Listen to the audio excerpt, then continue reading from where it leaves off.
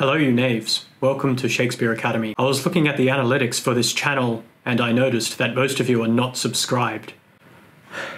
What would Shakespeare do in this situation? When, in disgrace with fortune and men's eyes, I all alone beweep my outcast state. Those are the first two lines of Shakespeare's Sonnet 29.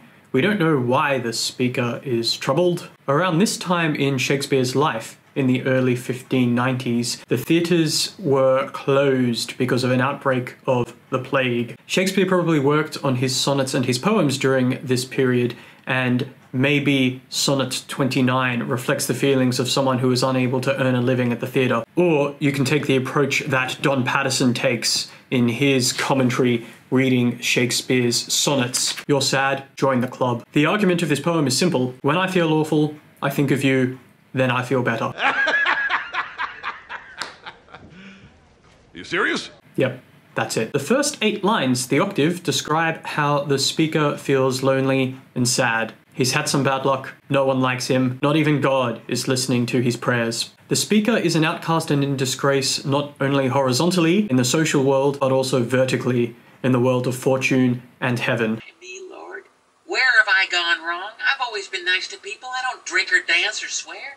The word bootless means useless and comes from an old meaning of the word boot, as we can see from an entry in the Best English Dictionary from the Second Best English University. The third line of the sonnet also has irregular scansion. Scansion refers to the arrangement of stressed and unstressed syllables in a line of poetry. The first 2 lines of the poem are regular, with alternating stressed and unstressed syllables. But as I said, the third line is irregular. As you can see here, the words death and heaven, which were both pronounced with 1 syllable back in Shakespeare's day, are jarringly shoved together, emphasizing the feeling of discomfort. In line 6, featured means beautiful, and the repetition at the end of one clause and the start of the next clause, known as anadiplosis, locks the speaker in his desire to be like other men. Helen Wendler argues that the first 8 lines describe 2 hierarchies, one of the social world and one of the natural world. The speaker in his outcast state is at the bottom of the social hierarchy, below other men, kings, fortune, and heaven. Somewhere between line 9 and 10, though, we get the volta, a sudden change in mood or thought. The fulcrum is the word haply, which means by chance or even fortunately. The speaker here realizes in fact he is not entirely destitute. He does have something he enjoys, the thought of his beloved. The speaker's mood improves as he moves from the social hierarchy into the natural hierarchy. After the volta, the speaker has the sullen earth beneath him and is moving up through the lark to his beloved and then finally to heaven, which was previously deaf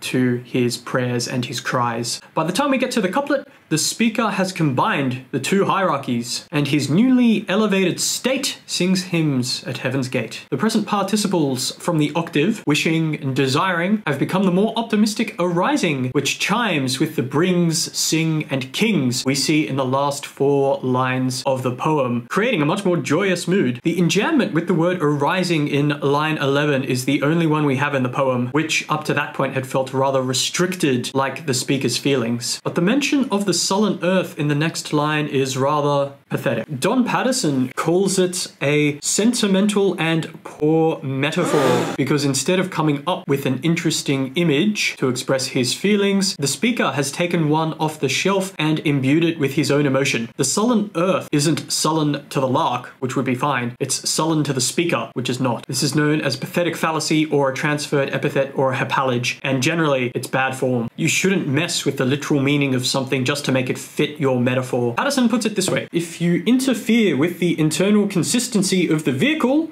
and start altering it to fit your metaphor better, the whole trope falls apart and has no power, unless you're a sentimentalist. That's gotta hurt! We have other patterns in this poem too. Shakespeare uses the word state 3 times in this poem, each time with a slightly different meaning, although of course meanings can and do overlap. The first state in line 2 refers to the speaker's condition, all alone and outcast. The second state in line 10 refers to his mindset, his improved mood, his joyous feeling. The third state in the last line refers to a kingdom and to the pomp and the ceremony associated with it. But I think with this last state, we also have a hint of the second meaning as well. The speaker has returned to his prosperous, integrated, and original position, the one he had before he fell into disgrace. That's all for today. If there are any other sonnets you want me to talk about, please let me know in the comments. And don't forget to liketh and subscribeth.